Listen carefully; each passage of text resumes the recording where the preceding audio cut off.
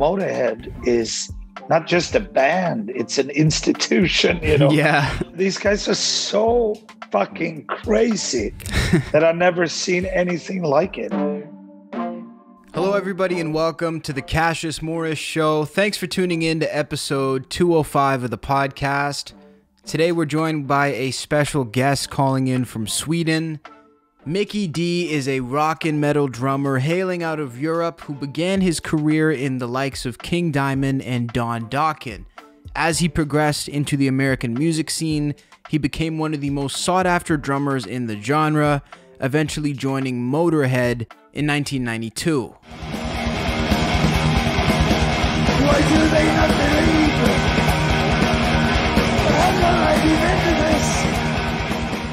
Mikkey was a pivotal part of Motorhead until 2015 when the group ended with Lemmy Kilmister's sudden passing. In 2016, Mikkey was hired on as drummer of the Scorpions and has been their full-time percussionist ever since.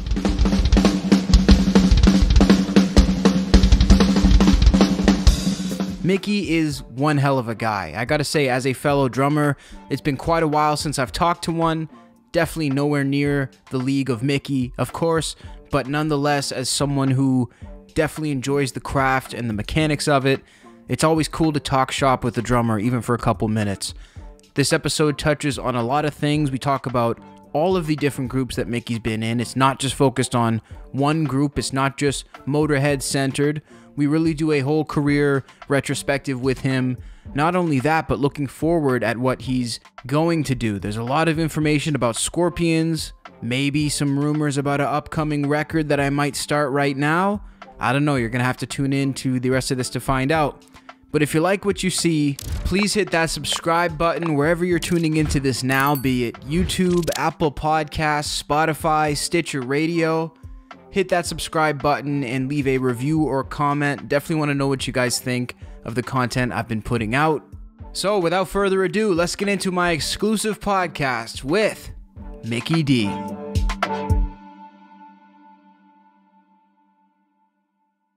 You're notorious for the sonar drum playing. I would assume you're still playing sonar all the way, right? Oh, yes. Definitely. I'm wondering about the sonar. Was that from the start for you, or did you start on a different type of kit? No, my first actual kit was a sonar kit, 1963. Nice. It's down here in my studio now again, actually. Oh, you still have it? I sold it.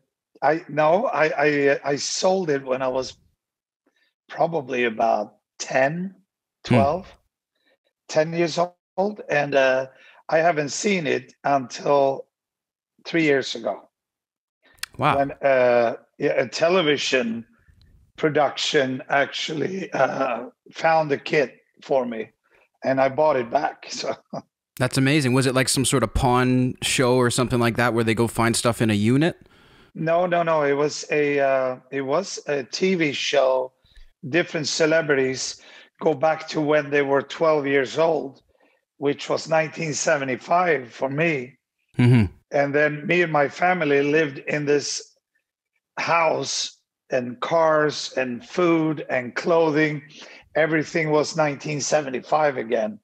Wow. For 4 days. Oh, that's so cool. Amazing. It was like a blast from the past. Yeah. Toys and everything I did as a kid, or a 12-year-old. So, and then they found this drum kit for me. So it was amazing. That is amazing. Wow. I mean, big Swedish tobacco. Oh yeah, no problem. Hey, you got to enjoy, right? So, I mean, and I know it's so long ago and you've probably touched on it, but in terms of teaching yourself, were you a lessons guy, or were you just banging on the drums and I'll eventually figure it out? Yeah, pretty much. That's how you did it. That's what it was. When you're at that age, actually it started when I was 7, when I saw Deep Purple, 1971 then, first time. And that was so impressive in a way, that it blew me away. Of course, I like Deep Purple from the start, but when I actually saw the show, that was something I'd like to see on that stage, Yeah. So, but why I said that was I didn't see myself as a musician to occupation, if you will. More I was going to be an athlete. That's what I was going to do, you know. Really? I played hockey, I skied, I did karate, I did gymnastics. I mean, that was what I saw myself, and music was a hobby in a way for many, many, many years to come, you know. Wow. So sitting banging away on the drums, it was just very natural, and it was a hobby experience in a way, you know. I came home from school and I banged away a little bit on my drums, and then I went to some hockey practice or skiing or whatever, you know. But that's the way it was. So I'm self-taught, yeah. And so as a kid, you were always doing things to fill your time that were productive and creative. It doesn't sound like you had much time to just be hanging out, you know, getting up to no good, so to speak.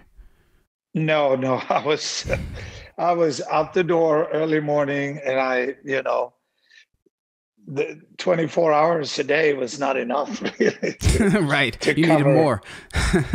No, but, you know, I was a very active kid. I had a fantastic childhood, you know, and we were always outdoor. We were fishing and we were in the woods, and you know, where I grew up, it's in the city of Gothenburg, but it's more like a suburb type of area. And we had fantastic green, you know, it was woods and big lawns. We could play baseball and football, and you know, in the winters we were skiing and playing hockey and go skating. And I mean, we were out all the time, you know. Yeah, that was a big part of it. Yes, absolutely. I was, you know, that I had to go home and eat was a drag. Yeah, drink some water. Like, come on, why do I got to do this? You know, I have to get home and eat dinner, and then bam, you were back out in the whatever you were doing. So it was. I think that was great. You know, it was fantastic. Yeah. I think there's something to be said about that when a person gets that growing up, because, you know, it sounds quite similar to Canada, you know, big lawns, lots of emphasis on hockey, being outdoors. And, you know, I've heard you mention that carrying that through your life has sort of helped you stay on track throughout the music business. I mean, never dabbling with drugs, never doing all those pitfalls, and you would fill it still with your productive hobbies, right? Yeah, absolutely. I play hockey 3 times a week now during the winter. Nice.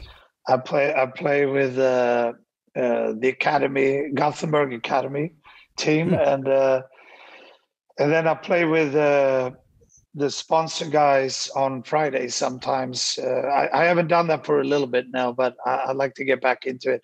They sponsor our major team here in Gothenburg, Frölunda, which is a very good team, you know.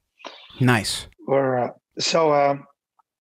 Yeah, and you know, I just try to keep it up. I mean, this is what I like to do, and be outside more than inside. You know, it's just the way I always been, and you know, fuck drugs and all that, and sports and outdoor activities keep my head straight. You know. Yeah, that fresh air, it'll do something restorative. Yeah, it's very true. But I am a party. I love to party. Don't get me wrong. Well, yeah, you gotta have that. Oh yeah.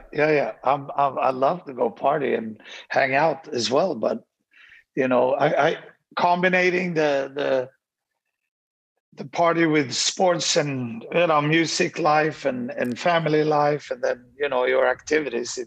It's great. You know. Yeah, definitely. As long as you have the balance. Exactly. Pick your moments. Yeah, that's the important thing to do. I wonder, you know, just based on sort of the Motorhead legacy and sort of the origins of the Motorhead name, is there a sort of a misconception sometimes about you that you do use drugs or that you're into that, and do you have to correct that a lot? Yeah. No, I can't say that I have to deal with that at all, actually, these days. But, you know, when I first joined Motorhead, the first thing Lemmy said, the day I see you do drugs, Mick, you're fucking fired. Right. Pretty clear terms. I love it. He could not understand people starting to do drugs. You know, he said they all know where this is going to end. Yeah. But they did experiment in the 60s, and you know, and he was from a different world kind of than what I was. He wanted me the way I was, you know, and then I guess in the beginning, a lot of fans that did not know me maybe from King Diamond and so forth, they thought I was, you know, some hair dude from, you know, some West Coast pop band or something, you know, just, but most people knew me from King Diamond, so there was no problem. I got accepted fairly quick, which was great, you know. Well, because you came in swinging with, you know, some impeccable drums, you know, I mean, it, and I heard you sort of mention that you really felt like you had to prove yourself at that time. Yes, because I was pretty fed up with the Diamond days. Not that I played that we played that long, but it was those days fairly complex music, you know, and and we had great success, especially in US and Canada. I mean, it was crazy, you know, early 80s and mid 80s out. And I just felt, I think it was when I joined Dawn after King Diamond into Dokken, I realized that I had so much stress in my drumming. You know, I couldn't sit and rock out, and my meter wasn't the best, and I did fills and backbeats all over the place, and I just wanted to get back to the basic stuff again. You know, So I felt very narrow as a drummer. Totally. A lot of people still, they go, "Oh man, that's the best shit you've done." Yeah, but you know, it was great those days when we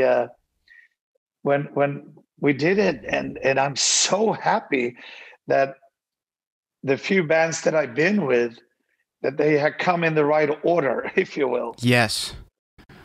King Diamond was great. I was a young teen, you know, and when you're a super young drummer or musician, you want to be the best, and the technical shit's more important than anything else.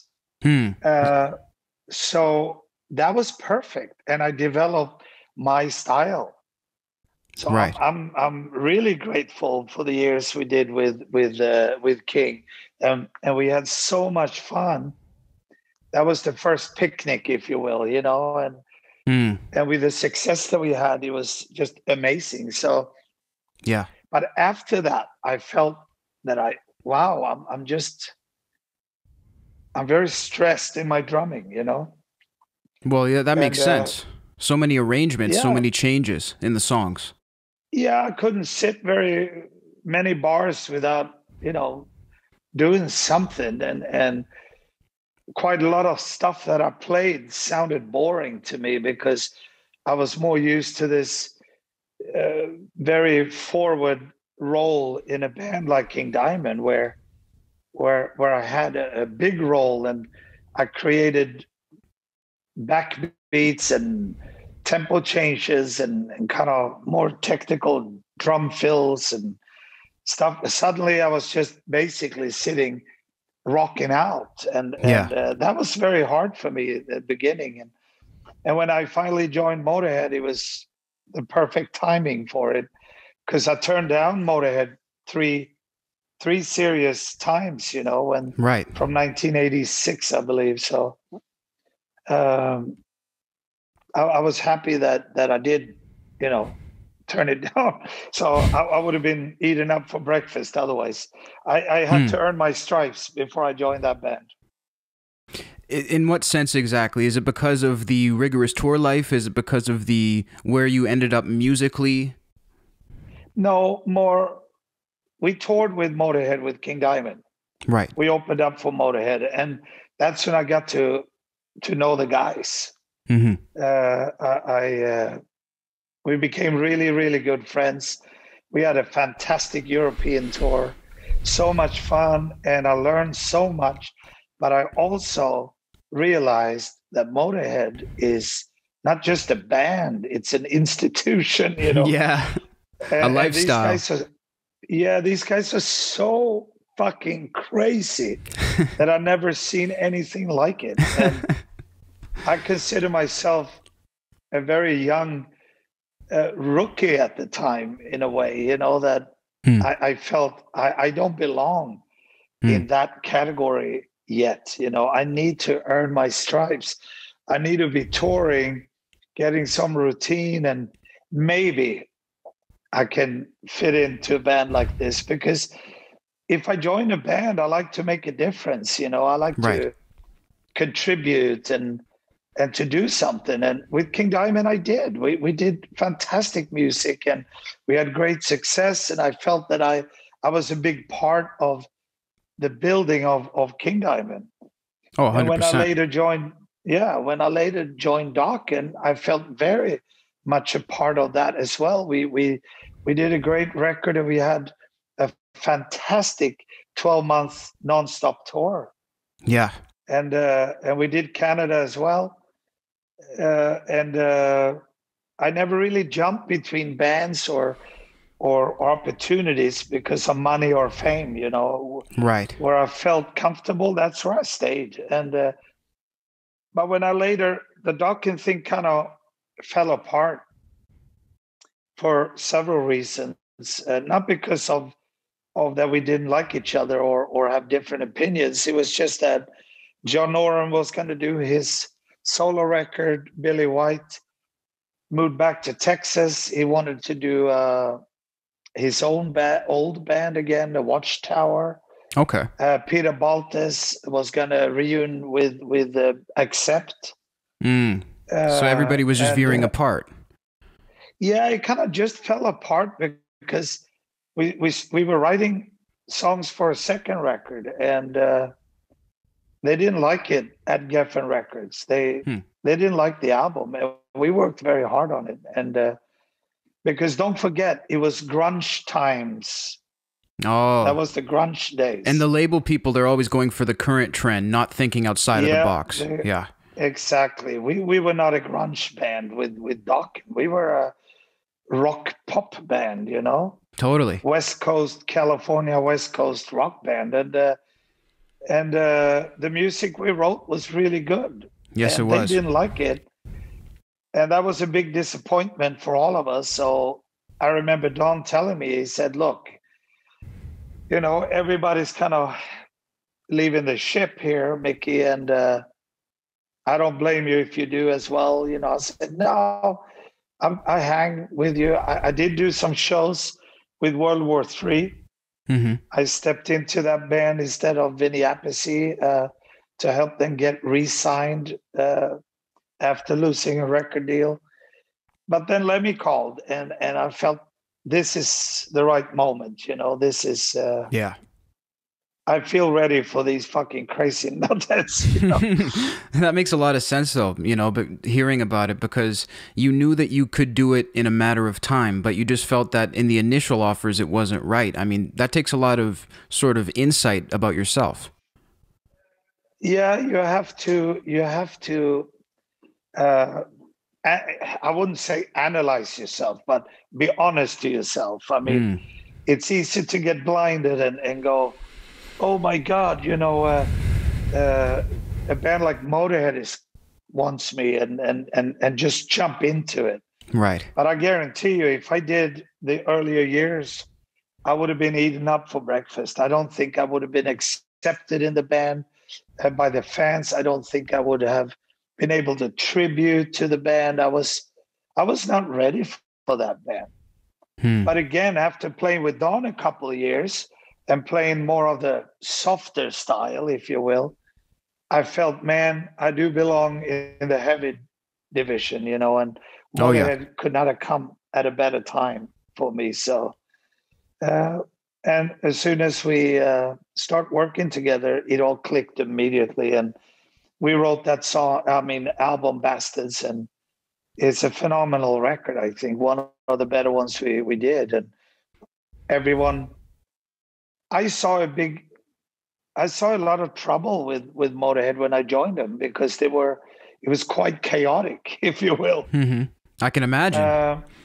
It was chaotic because you had Virgil, Phil, and Lemmy, three members that did not want to deal with the business whatsoever. They just wanted to play rock and roll and party. And I stepped into the band and I took that role immediately together with our manager. And I had the same role with King Diamond and pretty much the same role with Dokken. Interesting. Okay. Some kind of middleman, the band came to me, I went to the business came to me, I went to the band. and I always enjoyed being involved in things. So, I did not, of course, have all the trust as I should have immediately from the guys, but you had to prove yourself and make the right decisions, and they thought it was great that I was the bumper, if you will. Right. Of course, we all decided stuff together. Yeah. But I took the first hits, I guess. My manager can call and say, hey, listen, Mickey, you got to go to the boys. We need a decision on this. And I can't get a single word out of the band, Mm-hmm. And because they were just, maybe writing or maybe partying or maybe both, No, they just were not interested in it. They thought the business was a blood-sucking industry, that just wanted to take advantage of them. And they were right, because up till that moment, it was chaos. They got taken really hard in so many ways, by the from labels? the industry. Yeah, labels and managements, and people took advantage of them. And I don't say they were stupid in any shape or form, but they were just not enough involved in a lot of the details going on, I'd say. So when we had when we got Todd Singerman as a manager, and he stayed on till the end, and he still is the best guy ever that I ever met in this industry when it comes to honesty and hard work, and he still takes care of all the Motorhead estate, if you will. Yeah. Everything has to go through Todd, and that's great. And we all love Todd, and Lemmy had fully trusted him, So me and Todd kind of took over that part, if you will, Right. It was How was that for you? burden for Lemmy. No, it's great. It was fantastic. That's what I wanted to be. And Lemmy, I saw with Lemmy a big relief, if you will, Oh, I don't want to fucking talk about this shit. It's always about money. It's always about this. I go, Lemmy, we got to talk about it. Well, you fucking take care of it. And I did, And he took care of a lot of other things that I was not good at, Okay. Right. So, everybody had their roles. Exactly. And Phil was a clown of the class, So like Lemmy said, he's such a mess, but I don't want him any other way, Right. He's our Phil. He's our mess. Yeah. But is it true that Phil likes hip hop? I don't know. Yeah, a little bit, I guess. Phil is very wide. Yes. He likes all kinds of music. He has no problem with anything that I know of. So he's a musical genius, I have to say. It's been a pleasure playing with him, and we still talk all the time, me and Flippy, and I wish him all the best with his band, Bastard Sons. So no, he's actually a musical genius, I have to say, and unfortunately, Versal kind of stepped out a little too early, I'd say. He lost interest in touring, and I blame his wife more than him for it, because he was happy with us and he was miserable after he talked to her, and then she was the boss kind of wife. Yeah, she was a bitch. Yeah, that's another way to say it, I guess. Yeah, I mean, she influenced him to really not like touring or being in the music business. So unfortunately, he was such a fantastic man, and so fun. And Oh man, I have so many good memories with Versal, and it feels like a lifetime since he actually left the band and then later died. He came and played with us every time we were in London, and it was a pleasure seeing Versal every time. And I know he regretted it big time. Yeah. Wow. He That's was really very sad though. sad for. Yeah, it was sad, but we did great as a three-piece, and we were happy where we were. So unfortunately, Versal never came back into the band. But yeah, well, you can't live everybody's life. He made a decision, and he was, I'd say, devastated for him, not for Yeah. us, but for him. For himself. As a friend and a family member, he was devastated for us because Versa was Lemmy's best friend. Hmm. So he missed him tremendously, and me and Phil, we love Versal, and unfortunately we could not steer him in our direction. Uh, his wife had to do that job, and she did a pretty good job of getting him out of the band. So Wow. That must be really challenging. I mean, going through bands when you're working with such a number of people, seeing people fall through the cracks. I mean, I'm sure there's been other instances throughout your career. yeah, it has, and people lose interest for many, many, many different reasons, and Yeah. I respect them all because people are just different. And I mean, I had my days too when I thought, man, I can't do this anymore. Really? And yeah, luckily that shitty feeling leaves you fairly quick. Yeah. You just have to take control over your feelings. And especially when my boys were young, when they were babies and stuff, that was hard. That Mhm. was really tough being on the road all the time because Motorhead was such a band tour. Oh man, we did 150, 200 shows a year, five Man. continents.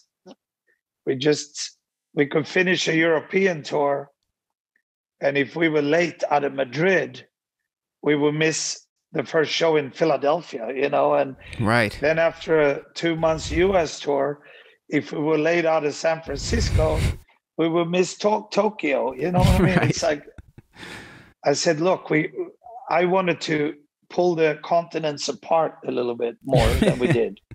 Seriously, man. I mean, how do you stay like mentally sound when you're traveling for so long? That is the hardest part of it. And then Yeah. if you have your kids at home, your boys, Mm. 6 years between my sons. Max is 24 today, and Marcus is 18. Hey, happy birthday Not to today him. though, but he just Oh, yeah. okay. Gotcha. Okay. But he's 18 now. He's going to be 19 this year. So Okay. when they were younger, I wanted to be home more. Yeah. And it's funny, we could get off a long part of a European, US, and an Asian tour, let's say, and after a week, let me call and go, hey, what's going on? Are we going on tour again? He said, no, fuck no, lad. We gotta be After a home for week. a couple of weeks.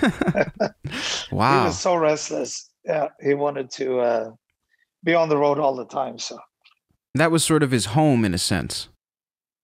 that was his home. Yeah, that he was a road dog all the way out to the pinky finger, I'll tell you. And and so were we. But Phil has a family, and I have a family, so that's where it was a little bit tough at times.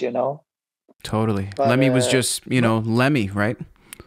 yeah, after he'd been to Rainbow a couple of nights, he was finished with LA. He wanted to get back Yeah. on the road. So he said hi to his friends in LA and sat at Rainbow playing his trivia machine and had some drinks and saw a couple of chicks. And then they go, hey, let's get back on the road, But we were a little bit different than what he was. But we all worked it out, and it worked out great, and I brought out the family as much as I could on the road. And I believe that's where Marcus, my youngest son, he's a phenomenal musician. He's Hmm. a drummer, of course, and but he plays brilliant guitar and bass and keyboard, and Wow. does a lot of recordings himself. So he got that. That's good. That's in the blood. That's amazing. Yeah, yeah. Speaking of Lemmy, the Foo Fighters actually just released a song called No Son of Mine, which Dave Grohl has said is actually written for Lemmy and in tribute to him. I was just wondering if you've heard this song and if you had any No, thoughts on it. no, I haven't heard it yet. But Dave is a great fan and a great friend, you know, Yeah. and he respected Lemmy tremendously, like pretty much all musicians out there do, you know, that Yeah. has some meat on their bones, you know, and they should, because he was a fantastic man.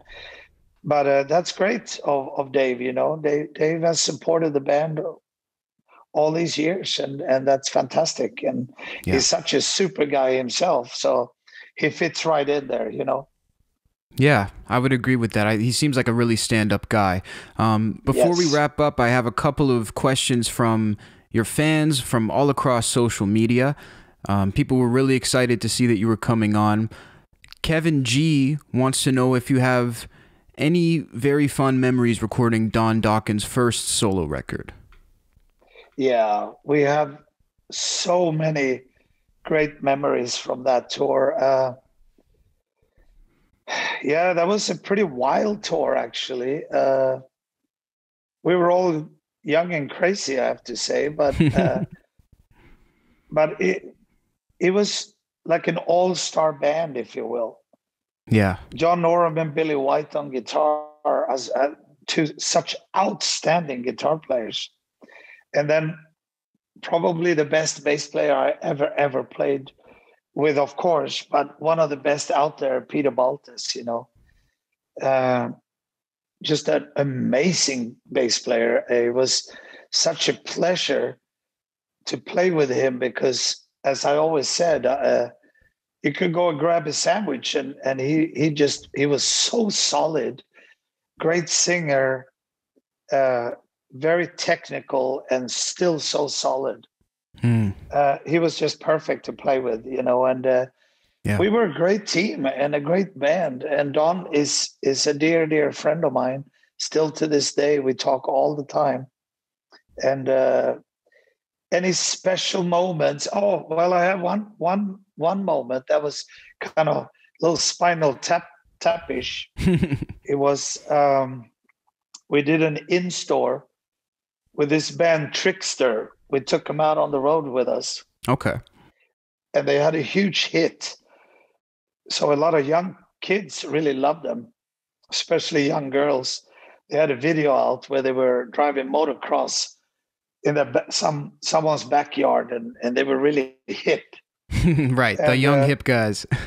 yeah, super hip. And we were kind of oldies compared to those guys at that time. And we did an in-store. I believe it was in Cleveland or Chicago or something, or Cincinnati. It was Midwest somewhere. And we were sitting in the front. We came with a limo, and there was a line stretching around the block. And the first table were at our table in Dawkins, and then further down the record store was Trickster. And we go, wow, you know, this is going to be cooking. And they opened the doors, and everybody ran past our table down to Trickster. Oh And no. one girl stopped by Dawn and said, "Hey, my mom used to like you guys." And you know, that was the only time we did an in-store with Trickster. Trust me. Yeah, We felt like let's cancel idiots. the rest of those. Yeah, that was not a good deal, but it was great fun, you know. I like how that sticks out as a fun moment nonetheless. Yeah, no, we that was great fun, and the guys were a great band and super nice guys. So I wish them all the success that they had, you know. Yeah, exactly. Candy B wants to have some information about the work that went into Triple H's theme song with Lemmy and Motorhead. Well, we got offered the song from Triple, because he was very firm on that he liked Motorhead to do that song. Yeah. And we did get a suggestion of a song, but we had to rewrite it a little bit. It was not really what we liked. Okay. And the questions were, if I remember right here, was that if we're going to do this song, we want to do it the Motorway, our way, kind of.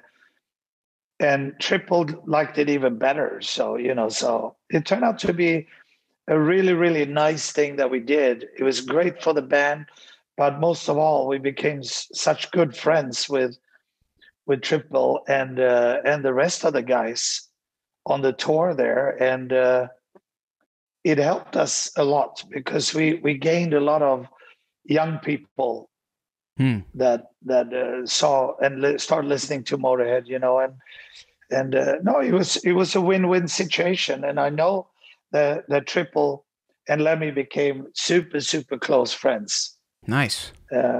And he liked Lemmy a lot, and Lemmy really loved Triple H too. So it was a win-win situation, and it couldn't have gone better. Very cool. James West wants to know, is there any point that you'll get back together with King Diamond in the future? I knew that question would come. I know. No, but that's a normal question. No, I don't think so, because he's got Matt Thompson playing, and he played 20 years something. He's got a great drummer, playing for him. And I will give you an example here. For instance, sure. Lemmy got offered quite a lot of money at a point to do a tour with Filthy Animal Taylor and Fast Eddie Clark. And it was a substantial amount of money, actually a very, very good deal. And Lemmy absolutely turned it down. He said, they think I'm fucking crazy. I play with the best band I had ever in my whole career. And why would I go back to these guys? He said. Not that he didn't like him, because he loved them, I actually told Lemmy you should do this tour, Wow.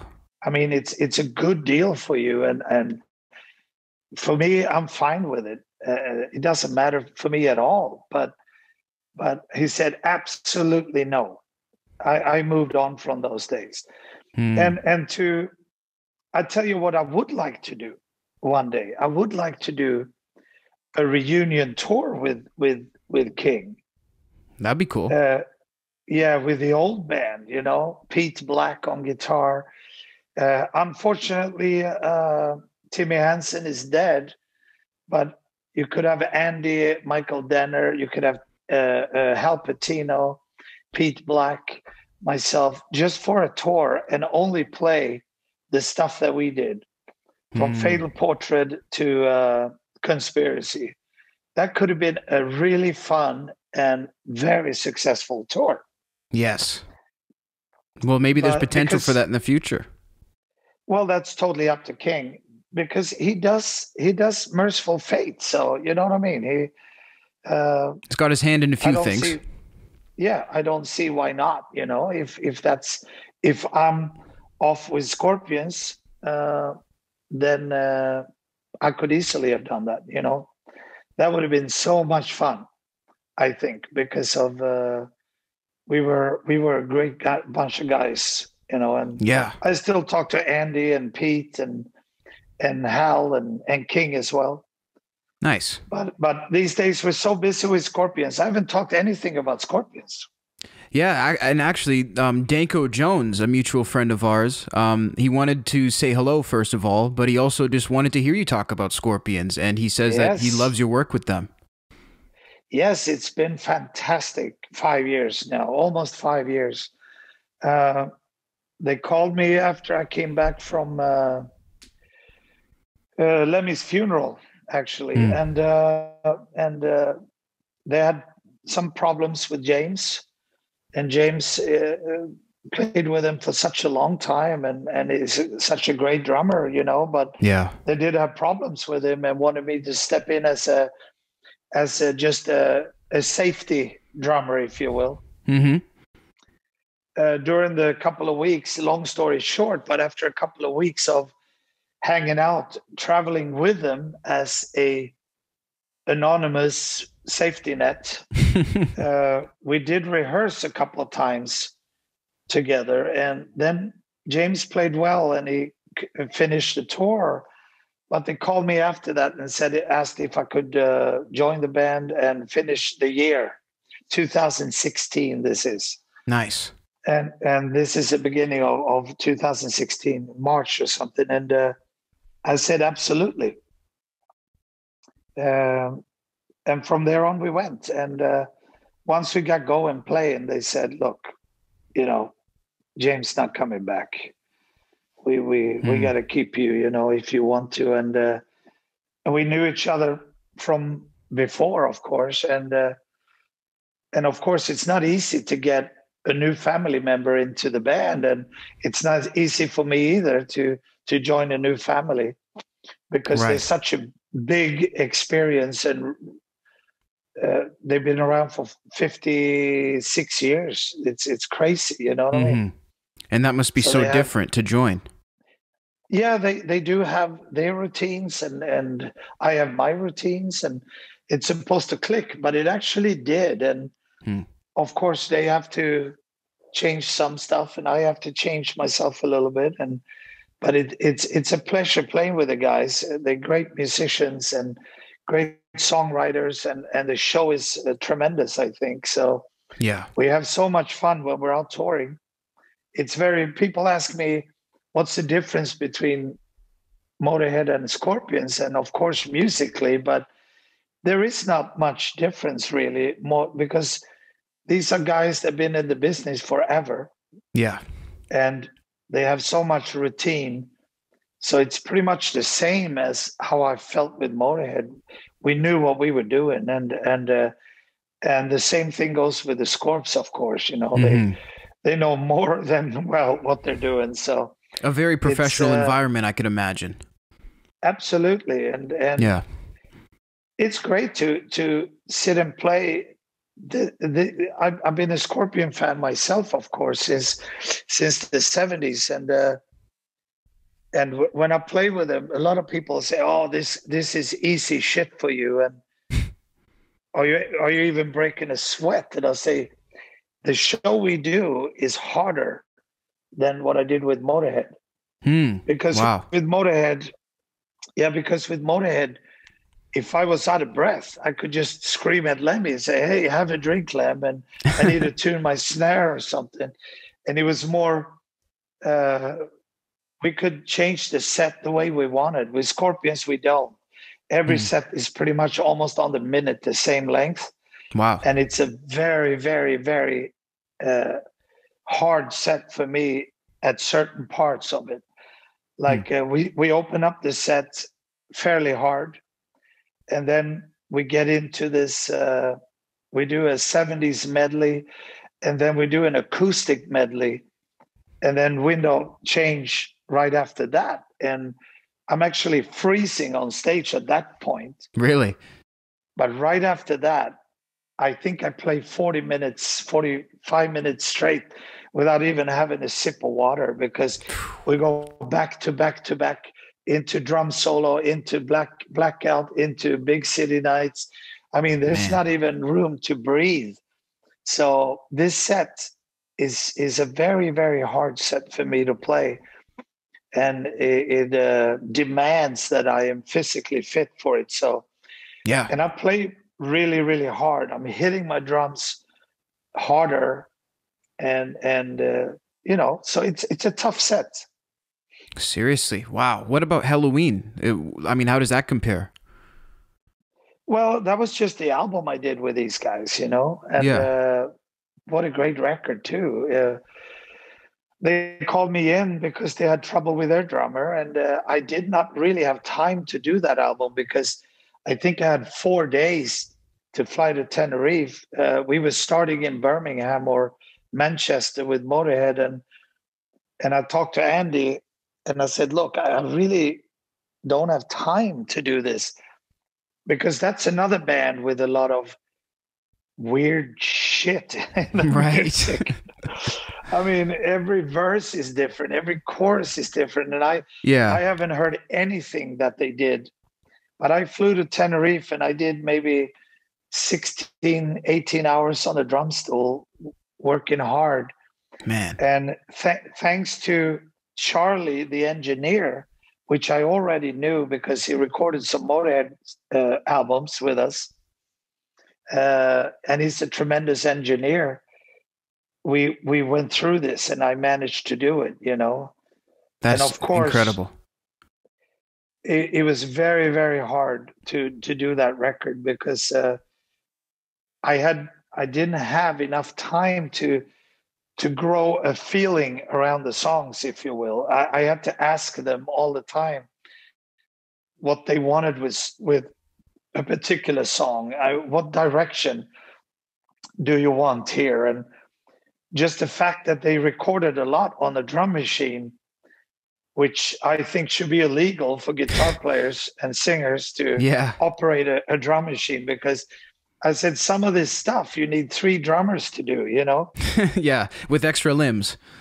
Well, they wanted cymbals on every, hit, and double bass drums and 16 notes on the right cymbal, and then some weird triplets on my kicks, and then a different snare, and still keep a quarter note feel over this, and a tone roll over this. I go, you need 3 drummers to do this, Yeah, where are the other guys? That is something. Exactly.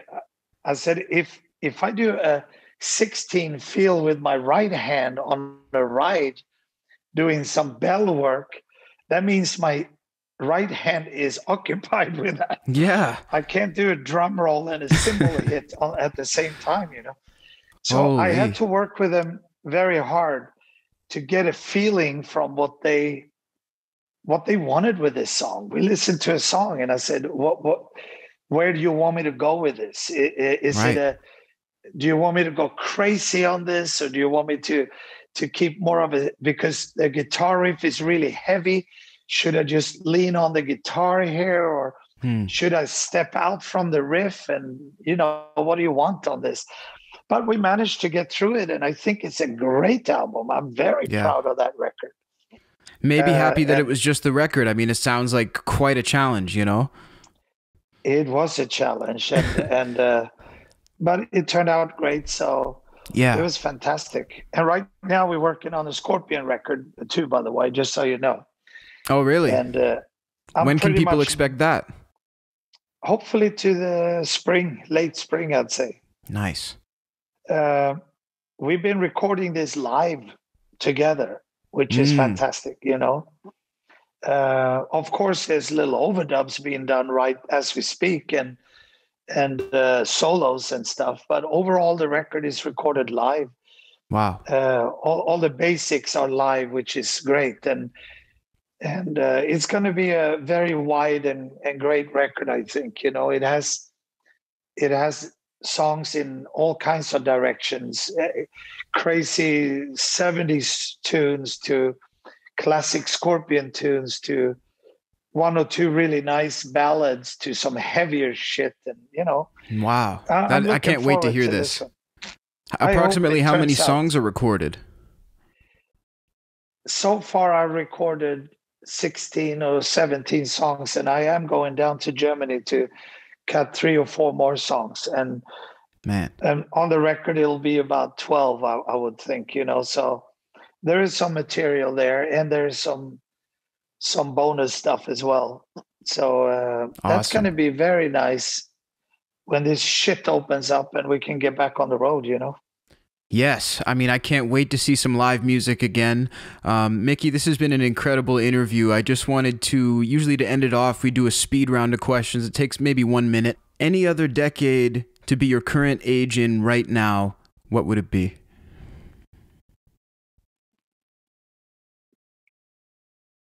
I'm happy where I'm at. You're happy where you're at. Maybe I because I start playing early. I started playing drums in the 60s. It's ridiculous when I think about it. But Okay, I could maybe have. I would like to have been a little bit older in the earlier 70s. I was, I went out of school 1979. So I was 15, 16 then. I would like to have been a part of maybe the music scene from 73, 74 and up, maybe, a little Yeah, bit more. that's really That's the cool. only thing. But I'm very happy where I've been, because as I said again, these particular bands has come in the right order for me, and Hmm. I played throughout the 70s as well, but it could have been cool to been maybe playing mid 70s on the biggest stages. That would have been, yeah. I mean, the Zeppelin sort of days, yeah, I can imagine. For myself, that's so far removed from my reality, so that I would probably put myself in Well, the same. I'm a great Rush fan, Thin Lizzy, Deep Purple, Yeah. and you know when All the World at Stage came out, with Rush, and just playing a little bit more on the biggest scenes in the 70s. That's the only thing. Hmm. Very good. I love that. You can switch ability with any entertainer, drummer, otherwise. Who would you like to switch performance ability with for a day? Oh, gosh, that's so hard. Um Maybe Wayne Gretzky for a day. Yeah. Wayne Gretzky, the great one. Or Peter One moment. Forsberg or someone. Who? Peter Forsberg, Peter my Forsberg. friend. Yeah. Okay. One moment that you felt starstruck in your life.